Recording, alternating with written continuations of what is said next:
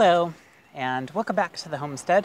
So I'm trying to make an effort to be in the videos more because, I mean, it's usually easier to describe something when I can just hold the camera and point at stuff, and all I see is my very expressive hand.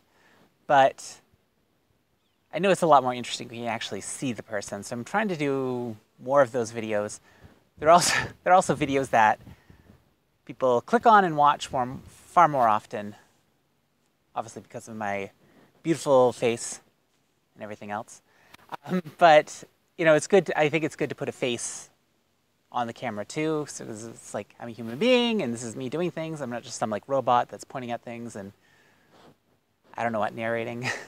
So I'm going to try to be in the videos more. So any video that makes sense to do it, and this is a video that does make sense because I'm talking about a few different things all surrounding this godforsaken cesspool behind me and the deck that it's attached to.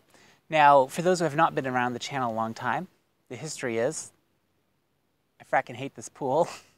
So we spent a lot of money getting this thing going the first year we were here because we're like, yay, an in-ground pool.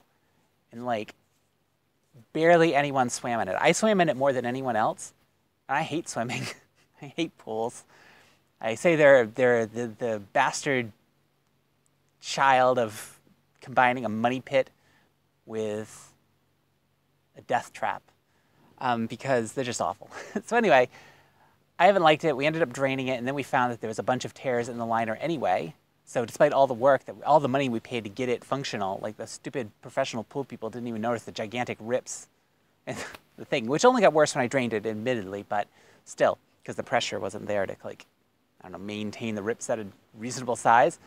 But there was also issues with the plumbing and everything else, and it was so expensive. And then I spent a lot more money trying to replace parts myself that they really should have done, but they would have charged me like 1,000 times as much anyway, so probably it's best. Anyway, I'm not here too much to talk about my frustration with pools.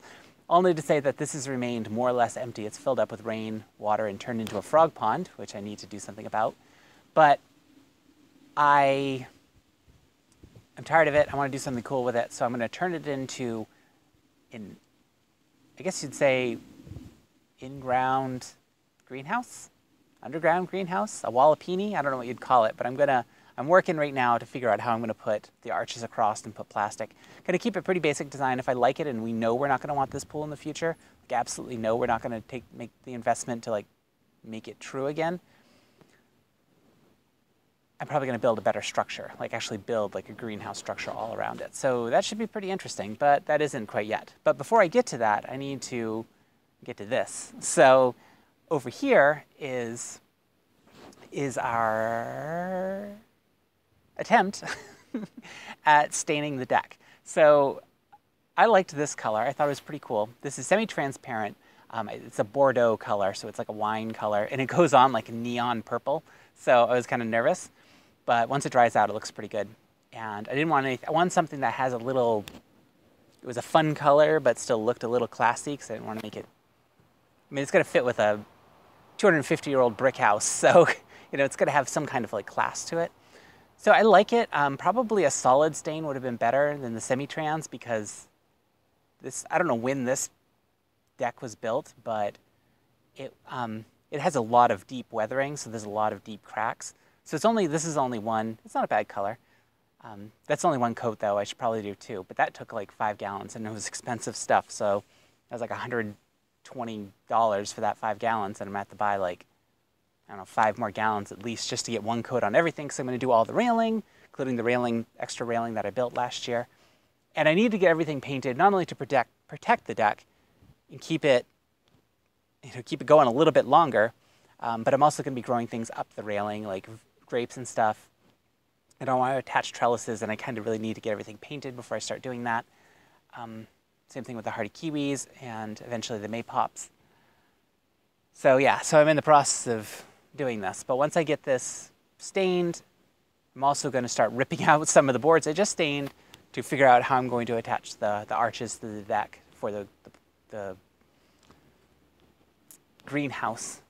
And then once I get the cover on and no more rainwater is going in, I need to now figure out what I'm going to do inside that greenhouse, because most of the length is like an incline or decline.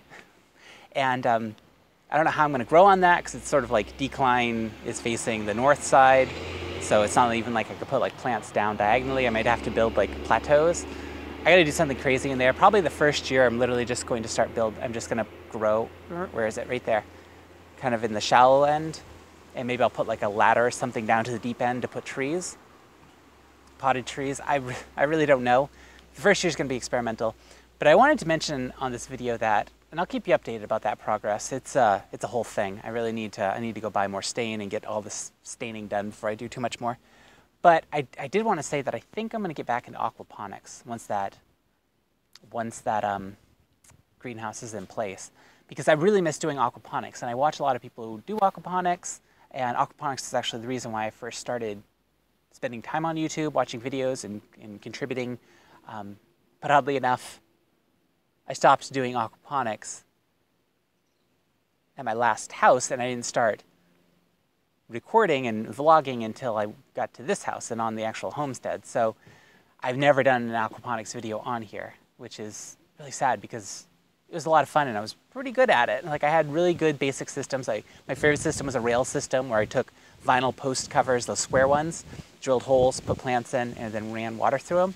Super duper successful. I love that system. I grew gigantic pepper plants in there. But I'm probably going to set up at least an experimental little one just so I can get back into aquaponics, so I can start talking about aquaponics again, because it's something I was pretty passionate about, but I never really got, I never had a chance to share it with you. Like there's there's pictures out there somewhere on the internet about it, but in terms of this vlog, I've never had the chance to do that. So I think I'm going to get back into that with maybe the possibility of that's the future of this. Like maybe I'll have some like tropical-ish type trees or trees that can't handle being unprotected in our very cold climate, zone 5-ish. But, I imagine just having like a gigantic aquaponic system in there and growing tons of greens, because that's not something I really like to grow in my gardens, like my annual garden. I find greens kind of like, to grow. It's just growing in a normal garden. But I love growing them in aquaponics because it's just made for aquaponics, because, they grow quickly. You can just keep them in there, soaking up nutrients while you cut and come again, as they say. You harvest a little bit and let them regrow. And it's just so perfect for aquaponics. And it'll also be great during the winter because it's still going to be, we get pretty cold here. So it's going to get cold in that greenhouse. If I commit to this being a greenhouse, maybe I'll paint something black or do something crazy in terms of retaining heat. But for the beginning, it's not going to be heated. It's just going to be as it is. So I'm going to have to grow pretty cold tolerant plants in there.